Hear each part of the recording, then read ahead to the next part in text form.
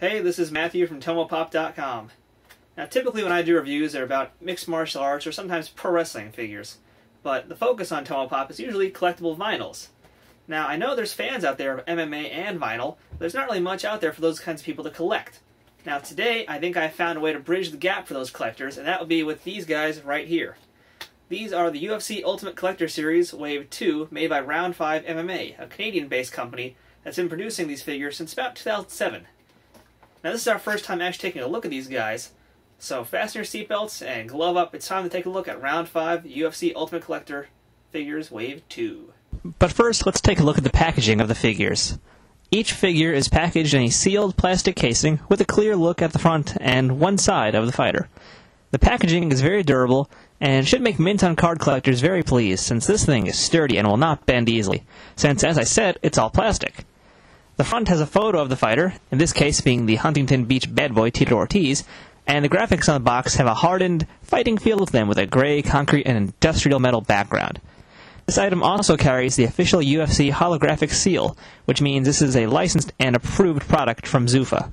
Now, you may have noticed that the packaging inside there has a really big fact sheet, and I'm going to give you guys a little closer look at that right now. This is both sides of it. This is the front side.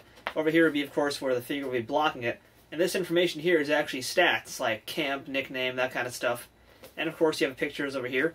And as you saw already on the back, we have figure once again, and the rest of the figures in this lineup. And interestingly enough, this changes depending on which figure is being spotlighted on the actual toy you just bought.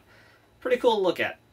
Alright, so that's the packaging. Now let's rip into these guys and take a look at them out of the box. The figures in this line include Tito Ortiz, Kimbo Michael Bisping, Forrest Griffin, Randy Couture, and BJ Penn, each one standing at around 5 inches tall.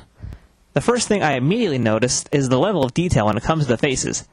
I collected a few of these early figures from years ago when they first started the lines, and they were drastically different looking. Those figures were more cartoonish, while these are more caricatures based in reality. These are much more recognizable to their real-life counterparts. Many in the MMA world were critical of their appearance, especially after seeing early prototype pictures of this wave, but those photos just simply didn't do these figures any justice at all. They are much better looking in real life, and I hope this video can show that to you viewers at home.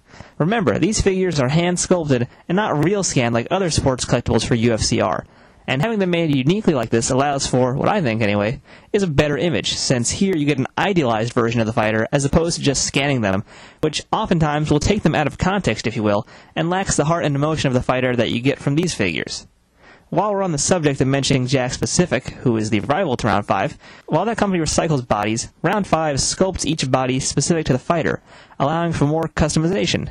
The older lines were once again very cartoonish and had hard-looking muscles, but these new waves are more organic and human-looking while maintaining the exaggerated cartoon feel. Unlike the Jakks Pacific UFC figures, these fighters don't have event-specific shorts in this line, but what they do have is detailed sponsors and logos on them.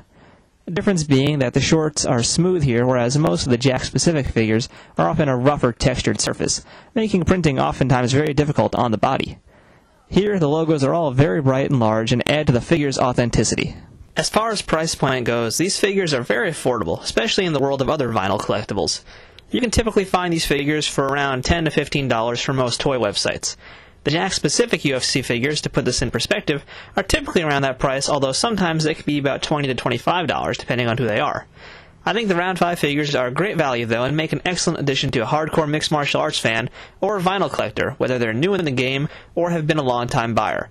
Okay, now that you've seen the figures standing alone, let's compare them to some of the previous Round 5 figures, as well as their competitor/partner, Jakks Pacific. First up, let's take a look at an older Round 5 figure. In this case, Randy Couture from the very first wave of Round 5's figures. As I mentioned before, these figures had a totally different feel to them, and it's very clear when you see them side by side. Something else to note was how the older figures were posed. Most of them were very hard to keep standing upright, and over time, Round 5 was able to figure out how to actually balance them better. The facial sculpts are miles apart, and shows you how much the company has really improved since it first began. Now let's take a look at Round 5 against Jakks Pacific UFC figures.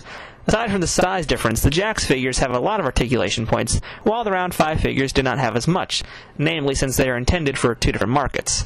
For what it's worth, I think the likeness is much better on the Round 5 figure, since, as I mentioned before, it captures the feel of the fighter in an idealized way, more than just scanning someone's face and taking it as is. The paint is consistent on the round 5 figure, and the chest hair is also far more detailed, which when it comes to Forrest Griffin is very important. Michael Bisping is also in this line, and he seems to have a difficult face to capture in plastic form.